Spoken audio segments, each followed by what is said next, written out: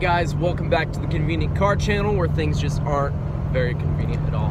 So right now, I'm headed out, gonna go pick up Corbin from his house. His starter went out on his GLI, so I'm gonna be picking him up. We're gonna be going over to the local pick and pull, and we're gonna find a new starter for it, and then pretty much just see where the day goes. It's sunny outside, so I'll probably get some video action going on today. Maybe put in the rod bolts, do something, maybe paint my intake manifold.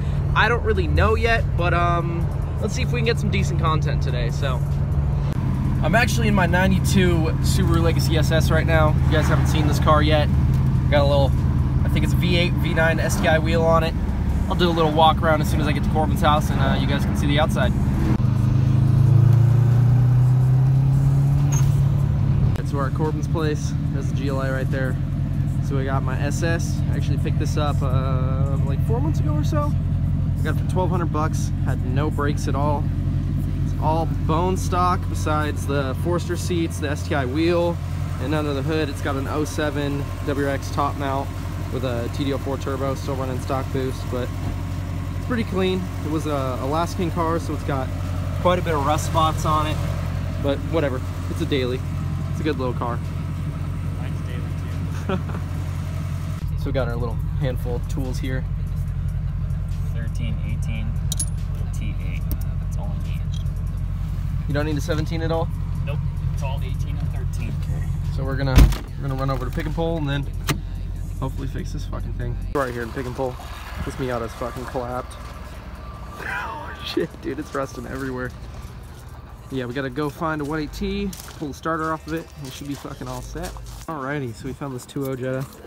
I guess the starters are the same. Probably because they're both 4-cylinder Bauhausens, so. And O2J.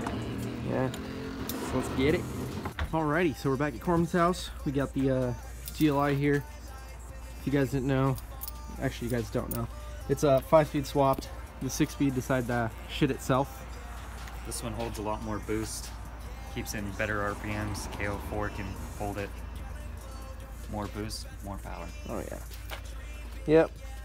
He already had the O2J, so he was just like, fuck it. Threw it in there. It only had 90K on it. Might as well. Yeah, so we just gotta get the starter back in, then it should be good to go. Alright, so Corbin got the new starter in. He tried to jump from power to the switch on the solenoid, and it's still not working. Don't really know why this is, but you can't jump it for some reason. Won't work with the key, with the plug. Stuck in, kind of stumped. Don't really know why. So we're gonna try to bump start it. Maybe something's fucked up with the flywheel where it's sitting right now. So we'll see if it'll start that way. And if he gets stuck down the hill, then I'm just gonna use my tow strap with the Subaru to bring him back up. So we'll see how this goes. All right, pushing you.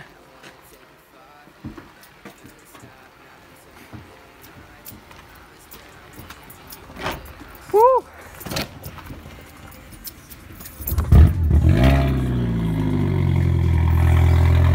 Well, it works pop starting it. So I'm not really sure why his starter's not working. Doesn't really make a lot of sense, especially if we jump it from straight 12-volt power.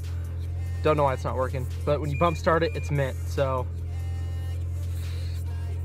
yep, I have no idea. I think we're gonna go to my house now, work on some VR stuff, maybe get some parts painted, maybe clean up some stuff. I don't know. Maybe do the rod bolts. So the GLI just died. Corbin ran out. Fucking attached a strap to it, so I gotta tow his ass. The fucking strap snapped. So we gotta go push him. All right, back on the road we go.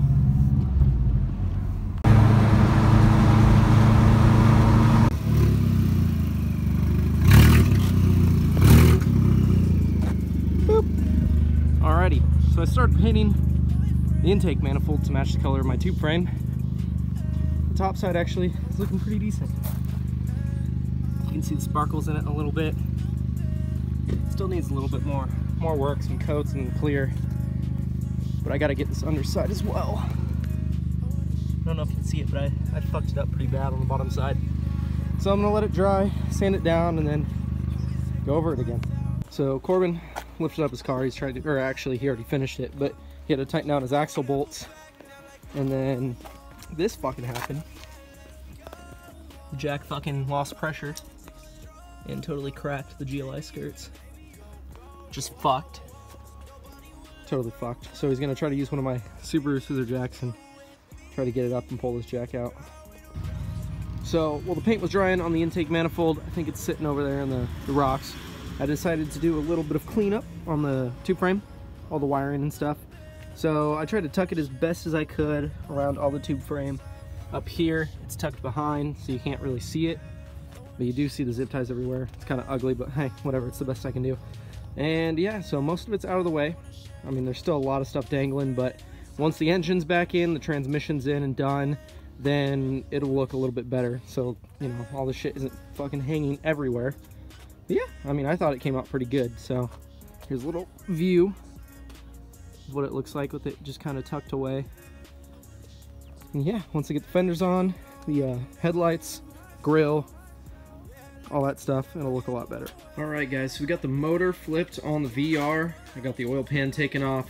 What I'm gonna do now is I'm gonna take some degreaser or just take a razor blade and clean up around all this edging so I can take off all the gunk.